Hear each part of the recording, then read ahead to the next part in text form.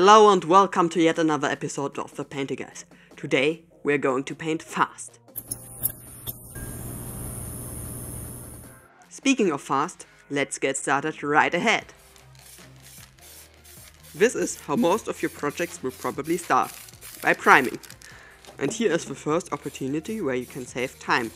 Instead of doing your shadows and highlights with a brush, you can do this with rattle cans, because it is much faster.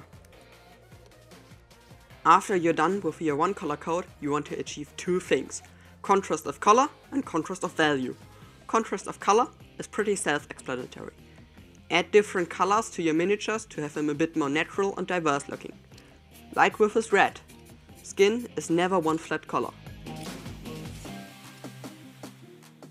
Now, let's take a look at contrast of value.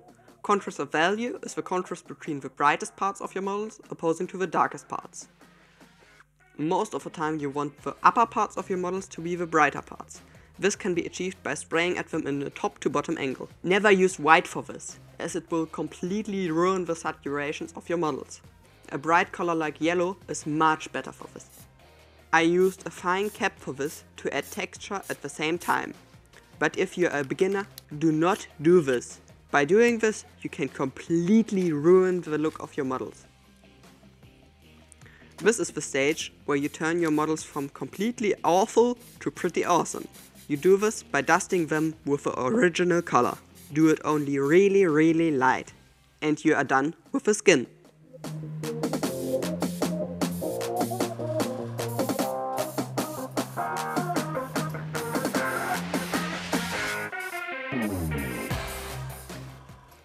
Let's move on with the details.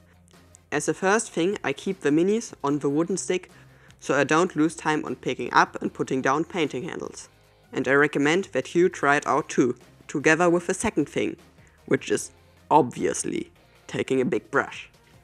Those two things won't automatically speed up your painting process by themselves, but besides giving you the opportunity to paint faster, they do two things. They force you to paint active and to think about what you're doing. And this can really speed up your painting process, because if you get too comfortable, you also get slower. It's okay to get comfortable, but you're slower. And yes, just like me, you will make more mistakes in the beginning, but once you adapted yourself and embraced the big brush, you will move along way faster than you did before.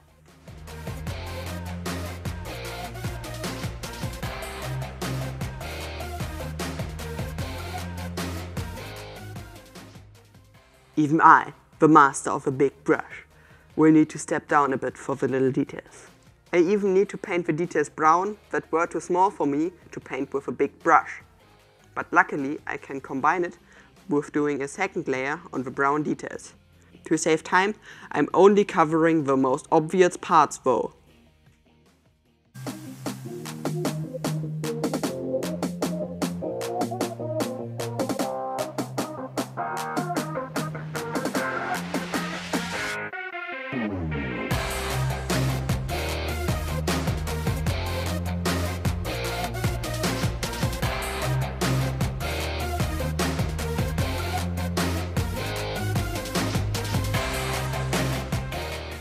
I will be using oil washes, but before you click away, let me explain.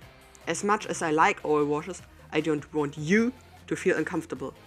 If you want to use acrylic washes, go ahead, they're great.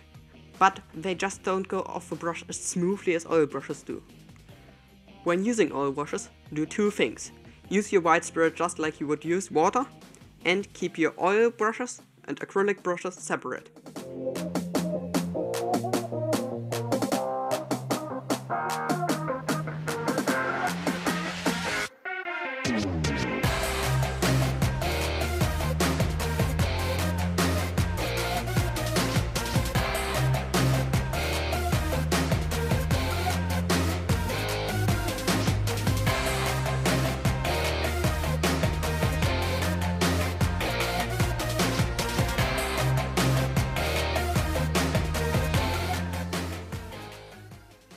Remember the rattle can red from the beginning?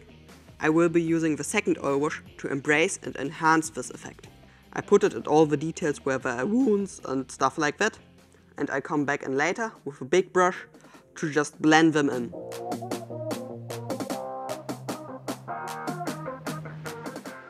With the washes dried, all the brown details still look a bit too flat for my taste. But that's nothing what a quick dry brush can't fix. Yep, this dry brush helps really much. And then it takes only 2 minutes. And I can't take this into the voiceover because the camera mic is really shit.